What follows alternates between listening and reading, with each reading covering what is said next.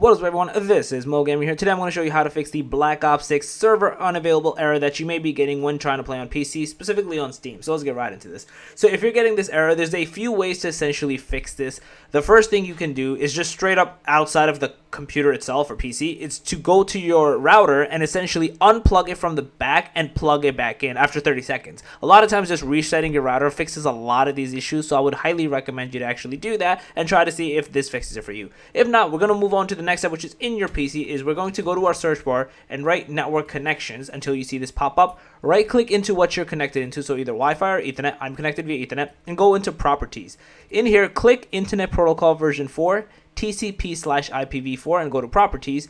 Use the following DNS server addresses. You'll be on automatic, so you want to do it basically manually, and change it to 1.1.1.1 and alternate to 1.0.0.1. Press OK, press close, and then basically try again. If that also doesn't work, the next thing you can do is type CMD in your search bar.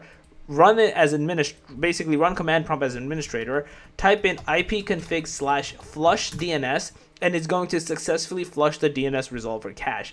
You should basically restart Steam if your PC as well, and then go from there, and you should not have the server unavailable error persist any longer. So yeah, that's basically it. If you guys like the video, please smash that like button. You guys in the channel, make sure to subscribe, click that notification bell, and I'm moving out. Peace.